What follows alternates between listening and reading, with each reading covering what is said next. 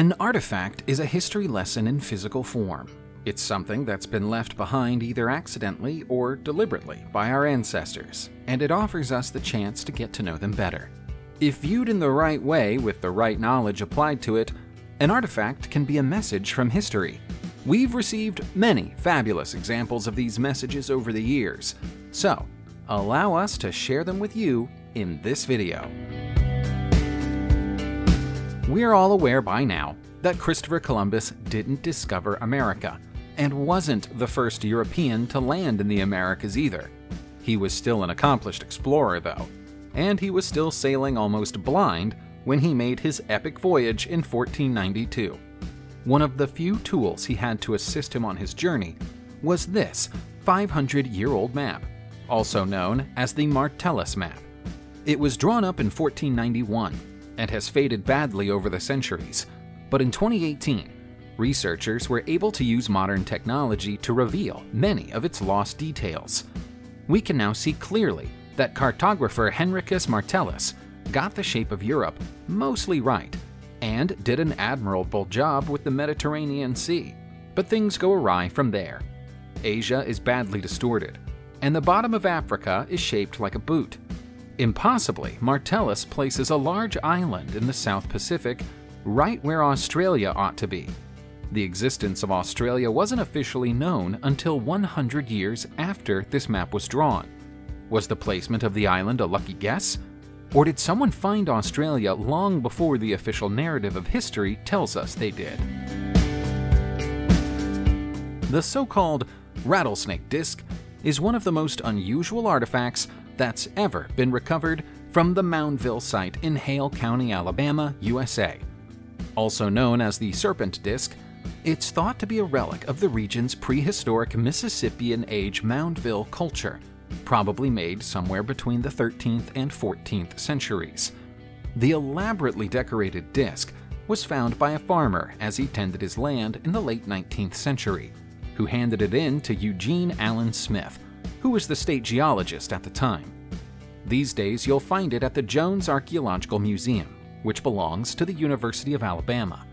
The disc was in such good condition when it was found that it was long suspected to be a hoax, but it's since been accepted as a genuine artifact. On its face, we see two horned rattlesnakes wrapped around each other, forming a circle around a human hand, with a human eye set into its palm. Traces of paint pigment have been detected on its surface, suggesting that it might once have been brightly colored. While we can appreciate it for its beauty and intricacy, we'll probably never know what the symbology means. How much can you tell about a person from their excrement? Well, it turns out you can find out quite a lot, even if the person in question has been dead for 2 centuries. A March 2021 study of ancient fecal samples taken from a privy on the campus of Dartmouth College in New England, USA, has proven that the ruling elites who lived in the area during the 19th century suffered badly from parasitic intestinal infections. This can probably be attributed to poor sanitation and, frankly, the disgusting conditions in the privy itself. You might think this finding was to be expected, but it was previously thought that parasitic infections only existed in urban areas at the time. This privy would have belonged to an affluent rural household. Choate House, which once stood on this land, was home to the Alcotts, who would have been among the best educated people in the New England of the time. All that money and knowledge apparently didn't protect them from the same ailments that afflicted the poor. The Alcotts lived comfortably, but these tapeworm and whipworm infections meant they wouldn't necessarily have felt all that comfortable all the time.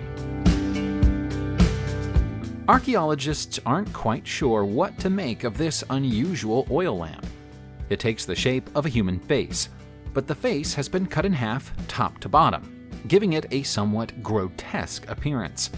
The unusual object was found in the city of David National Park in Israel in early May 2021. Experts believe that the bronze artifact was deliberately buried in the foundations of a new building somewhere around the year 70, probably as a votive offering. This dates it to the region's Roman period. The lamp's handle is shaped like an anthus plant, while at the other end The tip looks like a crescent moon.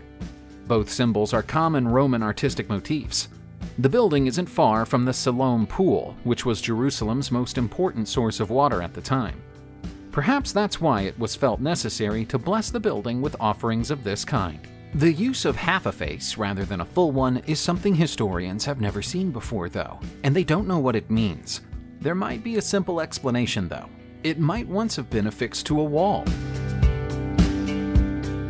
Discovering the bones of an ancient Viking prince would be a pretty big deal for any archaeologist, so you'd expect them to take good care of their discovery after they're done digging it up. That doesn't always happen, though. The bones of this particular Viking prince were found in Jutland in 1868, dug up, and then put in a box that was mislabeled. Because of that, they went unnoticed on a shelf in the National Museum of Denmark for well over a century. They'd been wrongfully identified as textiles and assigned to an archive belonging to a different Viking burial. Now the mistake has been belatedly corrected. We've been able to find out more about him.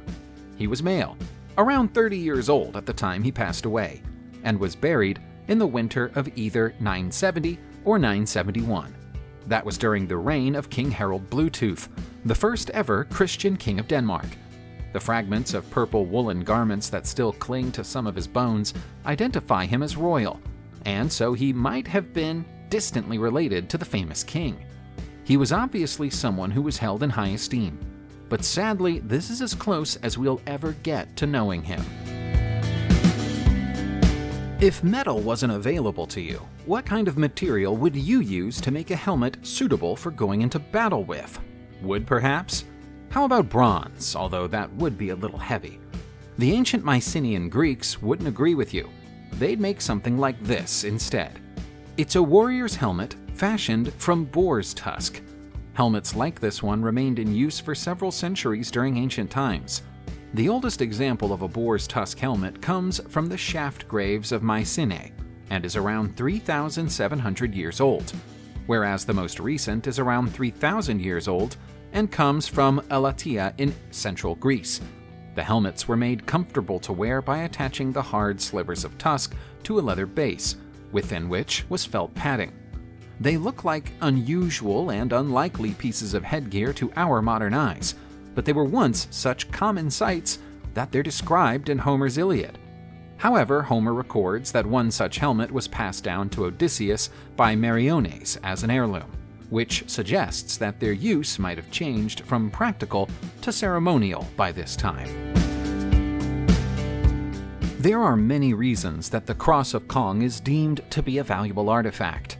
Even at face value, it's one of the finest examples of 12th century metalwork in Western Europe. For those who share the Christian faith, though, it's far more significant than that. The cross is also a reliquary, believed by many to hold a piece of the true cross upon which Jesus Christ was crucified. Many artifacts all over the world claim to either be or contain pieces of the cross. None of those claims can be proven, but someone thought enough of this fragment of wood to build this beautiful artifact around it. The inscription on the body of the cross tells us it was made specifically for Tardilbach Ua Concobier, who was the king of Connacht and the High King of Ireland until his death in the year 1156. After that, it was donated to the Cathedral Church of Tuam, County Galway. These days, it's on public display at the National Museum of Ireland in Dublin. It was probably designed to be placed on top of a staff, but if it ever was, the staff has long since been lost. When it's been snowing outside and the ground under your feet is treacherous, it makes sense to wear snowshoes. That's a common piece of wisdom that's been with us for thousands of years, although the type of snowshoe people wore back then doesn't look much like the snowshoes of today. This strange-looking artifact, discovered on the Gurgler Elsjoch Glacier close to the Italian-Austrian border in 2016, is thought to be the oldest snowshoe in the world. Carbon dating tests carried out on the birch and twine that it's made from dates it to the late Neolithic era of 5,800 years ago. It's only survived for this long because it's been hidden away 10,000 feet above sea level in conditions that preserved it almost perfectly. The frozen remains of the mummified Neolithic hunter known as Otzi were found nearby 25 years earlier, although it can't be proven that this was his shoe.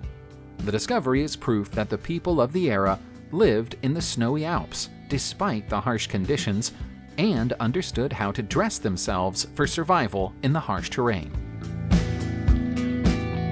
In December 2012, an amateur archaeologist made a remarkable discovery in the cold ground of Harby in Denmark. It might not look particularly beautiful, and it's little more than the size of a thumb, but it's the only known three-dimensional Viking-era depiction of a Valkyrie ever to be found. The tiny figurine is around 1,220 years old. Viking mythology depicts Valkyries as companions of Odin, who descend onto battlefields to determine which warriors would die and which would live.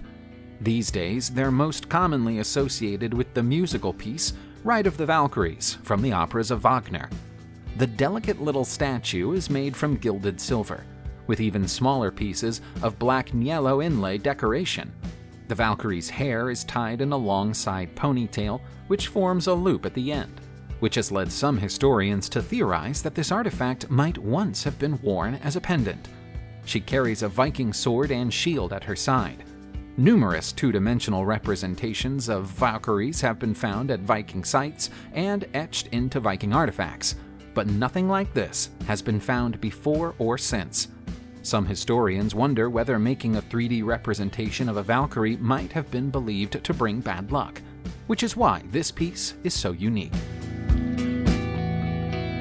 The game of chess has roots in numerous older board games, most notably the Viking game Hnefatafl, so tracing it back to its precise point of origin is probably impossible. As far as we're aware, though, the oldest chess set in the world is currently in the Metropolitan Museum of Art in New York City, USA. It dates back to the 12th century, and although the pieces don't look exactly like the pieces you'd use to play the game today, they perform the same functions and serve the same roles. The king, for example, is represented as a throne. The queen is a smaller throne, and the bishops are replaced by elephants. The rooks are the most strikingly different pieces of all, taking the shape of wedged rectangles rather than their familiar castle forms. The chess set isn't quite complete, and the board upon which they were used is missing, but it was clearly once a beautiful ornamental set. It must surely have belonged to someone of great wealth, but we sadly have no idea who that person was. We suspect that they probably won a lot of games, though, as most of the people of the time would never have come across a chessboard before. While we're examining the collection of the Met Museum, let's stay a moment longer and examine this arm reliquary, which is surely the most controversial artifact in the whole museum. We'll start with what we know. The reliquary was made during the 13th century, probably around the year 1230, and has survived the passing of time in pristine condition. The quality of the craftsmanship is outstanding, with stunning rock crystal and glass gem decorations adorning the silver base. The golden hand at the top of the arm is raised in the symbol of a religious blessing, which offers a clue about its alleged contents. That's where the controversy comes in. According to the inscription etched into the wrist of the piece, the arm of Saint Fiker is contained inside the object. That alone can't be proven, but even if it could, we don't know which Saint Fiker the inscription refers to. History has recorded 3 such saints, any of whom could be contenders. Perhaps the most likely candidate is the 7th century Irish hermit, who is said by the people of his time to be a powerful faith healer. If that's the case, we can't help but wonder where his arm was between the 7th century and the 13th, when this elaborate container was created. The Novellara stele was made in Italy around 2,600 years ago, and if you can translate the inscriptions on its surface, you'll have done a better job than any archaeologist, historian, or academic who's ever looked at it. The inscriptions are written in a language called North Piscine, which is itself a variant of ancient Etruscan. We've never been able to fully translate the ancient Etruscan language, hence the difficulty with understanding the meaning of the stele. Even the pictures on the reverse of the stele don't help. They appear to show a traditional hunting scene, but there's no way of knowing whether they're connected to the text on the other side.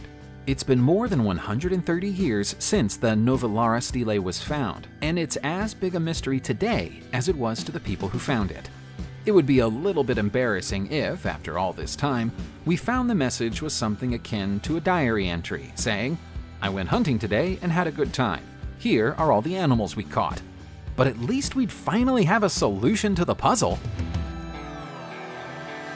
Subscribe to the channel and turn on notifications, and you will be the first to know when a new video comes out. Thank you for watching, and see you soon.